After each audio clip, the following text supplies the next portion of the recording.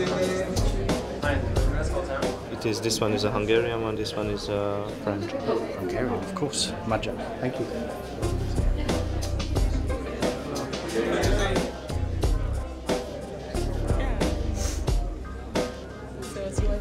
Good evening, everybody. I'd like to extend a very warm welcome to all of you on this, or for this inaugural, if you will, executive education seminar on the resource curse, the theory and the practice. We have been able to attract a fantastic group of participants with diverse background coming from all over the globe. I believe it's 26 countries and 6 continents.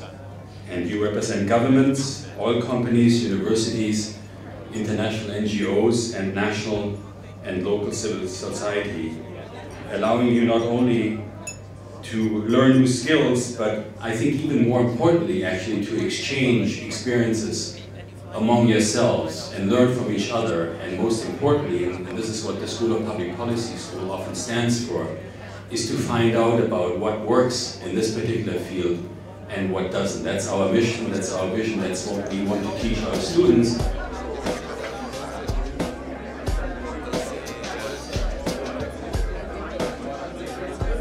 The School of Public Policy has been extremely fortunate to work with 2 fantastic partners, the Revenue Watch Institute and the National Resource Charter. And it was a real pleasure to work with you. You put together a fantastic program. And last and most importantly, I have the great pleasure and privilege to welcome our host tonight. George Soros is founder and honorary chairman of the Board of Trustees of Central European University. George has always been a great champion and since many years been an advocate and supporter of the cause to fight against this challenge, to deal with the resource curse. And I think there is no individual in this world, may I say, that has spent more efforts and more time to deal with this challenge. The whole thing really started in 2002 when one of the grantees of my foundation, Global Witness, came up with the idea of holding mining and oil companies responsible for disclosing the payments they are making to the governments, so the governments could be held accountable, civil society could hold them accountable for how they are spending their money. We found a catchy phrase for this: publish what you pay. It gathered a lot of support, but when I looked at it closely, it really couldn't work. It was a fallacy. Because you could prevail on the large oil companies because they are subject to public pressure. But there are many fly-by-night operations that you couldn't get to cooperate, and there are many national oil companies over which you have no influence. But the amusing and instructive part is that the concept itself was flawed, it remains flawed. I don't think that I've been involved in any other endeavor that has produced as much as this effort.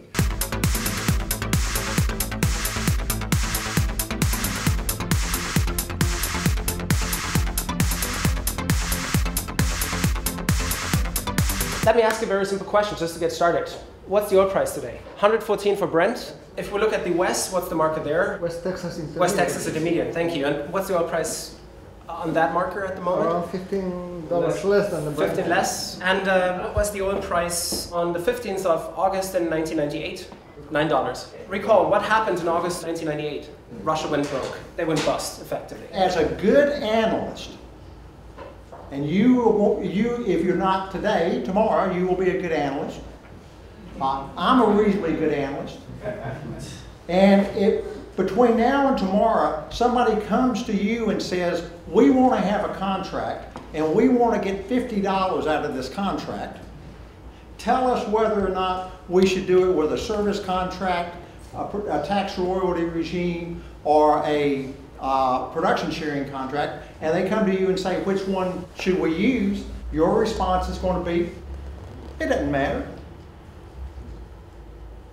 We're in it for the money, and that if what you want is $50 is independent of the contractual structure I can get you $50. What is different under these regimes, how the risks are borne between the contractor and the government with respect to changes in unanticipated changes in prices and cost.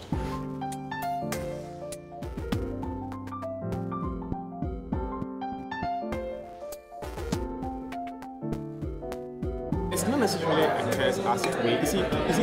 My point is we have a lot of problems in the way they. But it's not really ITI. It's their own very different process. Okay. It's possible to, to calculate, to quantify that in a realistic way. What you can do is you can't quantify that in an absolute amount, but you can in a relative amount. I'm working in Liberia, and Liberia made this kind of mistake, the Liberian government, like a lot of years ago, that they gave out a lot of licenses. Nothing worked out because no one was using the concession, because what they forgot was to force them actually to stick to a certain timeline. Yeah. Do the exploration, they find the petroleum, and then they sell it off. I guess a lot of these much smaller companies do this. They flip it, take the value, and they sell it on to someone else, and the government may not even see what's going on. Usually the way you stop that is through capital gains taxation.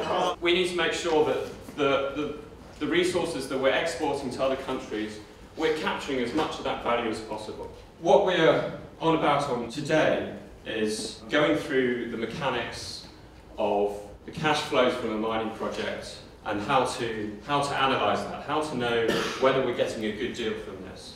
But let's not forget that market transactions don't exist in a vacuum. Markets are created by governments and ordered by institutions, which means one needs to think a bit about who makes those markets, who defines the rules of the game according to which market actors play. Most of the mining codes are deficient as far as transfer of payments are concerned.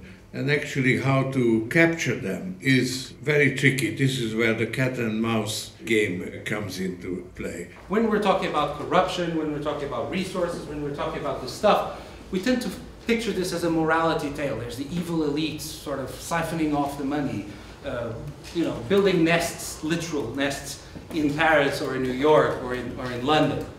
And we tend to think of this as a dichotomy, the population suffering, etc. But part of the impact of resource wealth is that it changes the mentalities, not just of the population, of the elites, but also of the population. It creates a certain culture of entitlement. It creates a certain, you just have to look at Venezuela and the Venezuelan sort of civil service. It creates certain expectations of benefiting from the oil manna, if you will. But most importantly, it is an experience shared not just by the decision makers, the elites, but also the opposition. In many, many, many oil and mining rich countries, the opposition don't stand for a different approach to the political economy. They just want to be the ones on top. If I was Ugandan, if I would be Ghanaian, I would be cautiously optimistic. If I was Ugandan, I would be worried. Also because you have much more than the Ghanaians. Is it in Bolivia? Bolivia. It was mostly at the level of distribution policies, but you're saying that even at the regulatory level, there is an effort at overhauling that.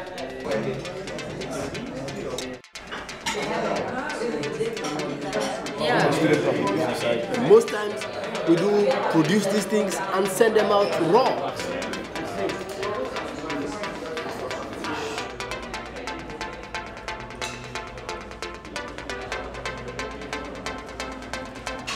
Let's think a bit about who sets the rules of the game. I think a good idea, at least I thought, is to simply look at who are the ones that effectively dominate markets now and in the future. Who's going to consume most of the energy, not only molecules but also electrons in the future?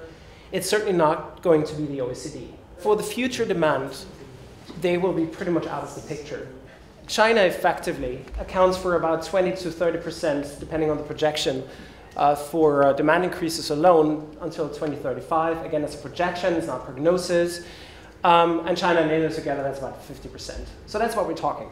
First hunch on who calls the shots. The biggest problem now is how to gain China's cooperation. And I think it will probably only be solved if you change EITI, which has actually, in my judgment, has largely reached its objective and could easily be sacrificed for the sake of another structure where the Chinese would be involved in designing it, because I don't think that we will be able to get them to accept what they regard as a Western colonial effort. They have to be involved in designing it, and then they might participate.